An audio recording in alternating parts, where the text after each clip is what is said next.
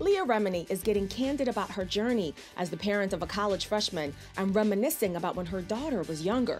In a social media post on Monday, Remini shared that dropping her daughter off at college for a second time turned out to be harder than the first time.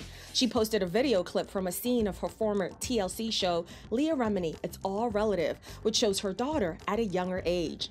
I'd love for her to live in New York for 5 years so that she can get a New York accent. I'm not. Along with the clip, Remini wrote a lengthy caption in which she started by saying that one of the things she has learned in life is that there's always time to course correct. She added that there's no sense in sticking to something that doesn't work for you in any situation at any point in your life. Remini went on to reveal that her daughter Sophia has started taking courses at a new university. In September of 2022, the reality star had revealed that her daughter headed off to her first year in college as Remini began her own second year at NYU. However, in her post, Remini shared that shortly after Sophia began classes, she decided to come back home for a few months. She noted that for many reasons, that school didn't make sense for her, but she is back at it now and going through all the things a first-year college student should be going through. Remini also shared that she and her husband, Angelo, are even more a mess now, even though you think the second time would be easier. She added that they are crying, not knowing what to do with themselves.